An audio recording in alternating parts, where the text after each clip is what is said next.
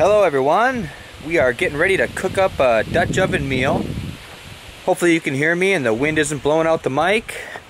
Tonight on the agenda we are cooking up chicken and rice. We're going to get the charcoal lit right here. We're going to use 21 briquettes, so we can put 7 on the bottom and 14 on top. We don't want to burn the bottom of it. So yeah, let's get that started. Finally got the briquettes lit. Gonna let them burn down a little bit, then get to cooking.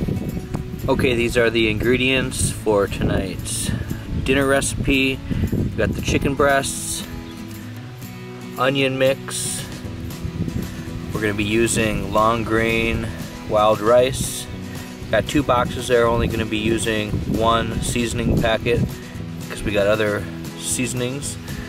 We're gonna be putting some chicken broth, cream of mushroom, and some water. And we'll tell you the quantities as we get going. Alright, I'm putting in a can of chicken broth. You're doing a can of the cream of mushroom soup. And then a can of water. And you just mix those all together.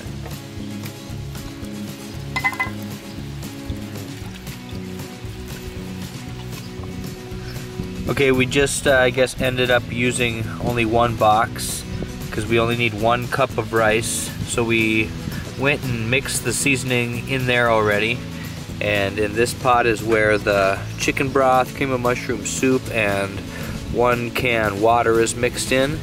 We're still waiting for the Dutch oven to heat up. Then we'll get cooking. Alright, first we're gonna put down our rice mix. 1 cup of rice.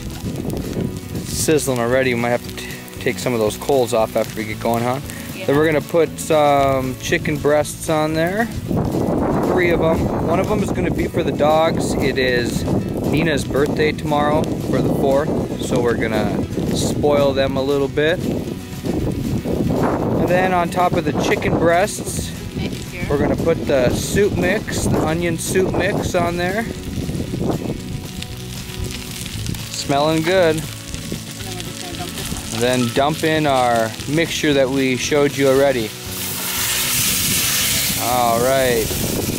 And we're gonna cook for around an hour, but our main goal is to make sure our chicken's done. So I'm gonna put the lid back on here. And then we're gonna put 17 coals on top and 14 coals on top and leave 7 on the bottom.